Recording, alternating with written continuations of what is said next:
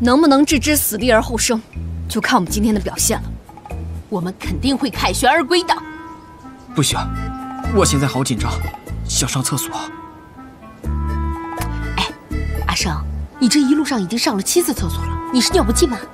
好像有点。要是茼蒿，不，要是那个什么单俊皓，不答应我们的条件，哼，我就让他连我一块没收了。反正我也是关美客栈的一部分。大师傅，太初说过，我们要以理服人。其实我们用崭新的专业精神，就一定可以征服单俊皓。大家别怕，关美，加油！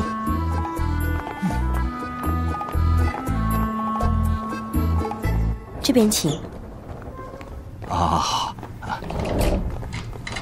哦，哎呦，哇！会议室这么大。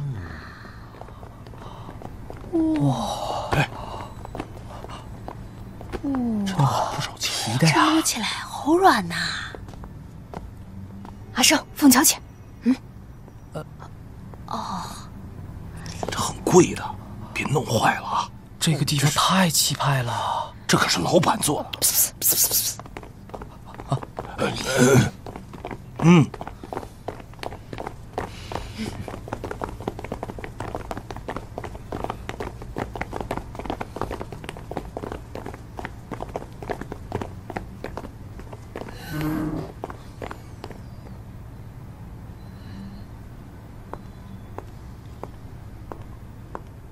各位请坐。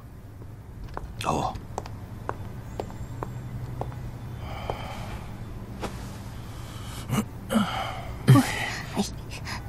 这么舒服啊，还挺有弹性。严肃点哦。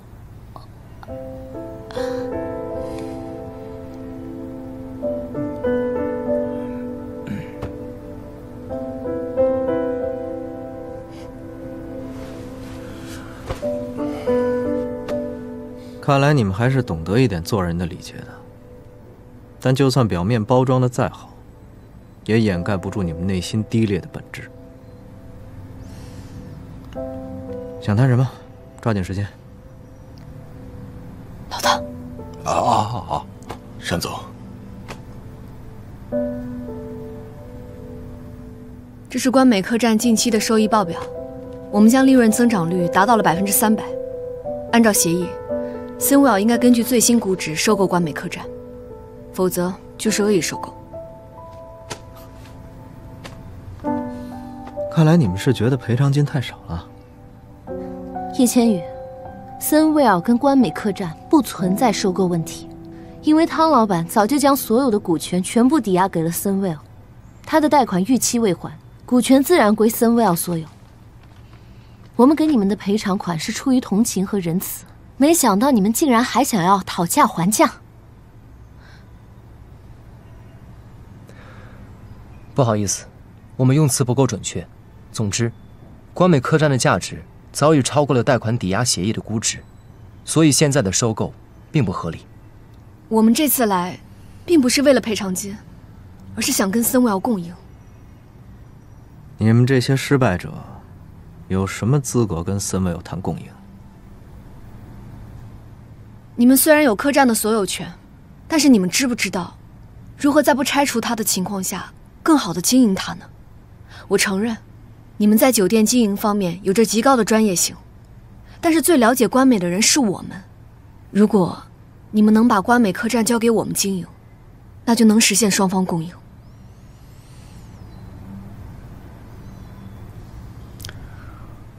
我挺佩服你的，叶芊语，你这种专门宰客的骗子，竟然有勇气说出这样的提议。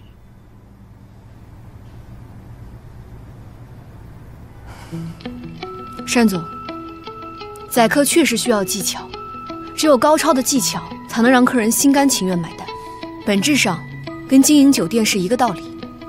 那你以为Senwell旗下的高端酒店得以在全世界各地经营，靠的是骗术吗？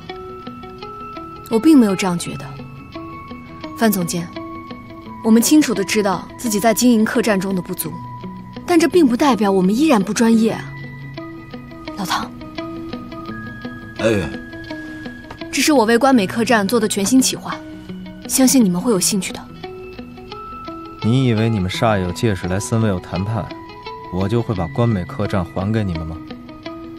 单总，100年前，关美渔村商贾往来，是过往船只的重要补给地。虽然关美渔村现在没落了，但历史留下来的痕迹依然在。我们要做的是，在保留传统的同时，要更好地经营它，把它打造成一个完善、便捷的旅游小岛。这么说吧，如果你们把关美一切都改变了，盖了一座海底酒店，有豪华别墅的度假村，这简直就是摧毁了咱们关美最珍贵的闪光点。一个成功的旅游地，必然是能让游客流连忘返、念念不忘的。如果只是为了在无边泳池里游泳，或是在花园草坪上晒太阳，那游客完全可以选择别的地方。没错，我们从来没有想过把关美客栈打造成一个5星级酒店，因为它不合适。在关美渔村附近就有23家5星级酒店，他们每天都为了客人下滑的问题焦头烂额，我们又有什么竞争力呢？传统酒店的营业额正在以16.77%的速度下滑，而86.93%的高收入人群越来越喜欢自然恬静的旅游体验，这就是近几年来民宿直线攀升的原因。在关美渔村20公里范围内，民宿不超过3家，预订时间无一例外都排到了6个月之后。这才是关美客栈的机会。我们在1个月内将利润增长率达到了300%，就是最好的证据。关美客栈适合这样的发展。大到修葺内容、宣传策略、发展计划，小到攻击安排、平台对接、人事布置，我们的策划书里有详细完整的说明，附录中还有数据来源，你们可以放心核查。单总，你要做的就是，只要你给我们3个月的时间，让我们证明这份计划可行。如果3个月之后你还想收回关美客栈，我们绝不质疑。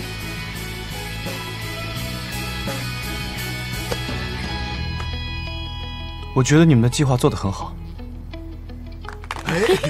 谢谢，谢谢。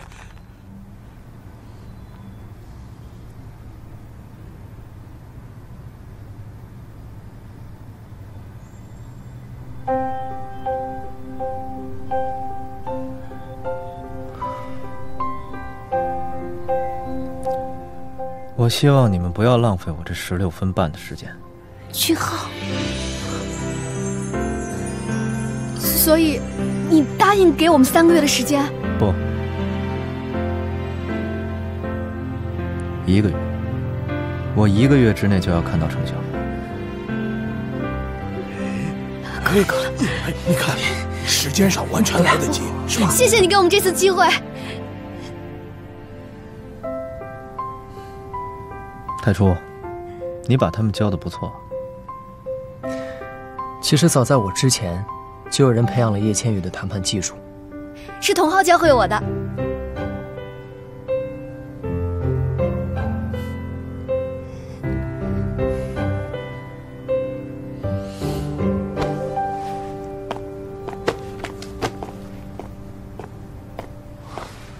散会吧。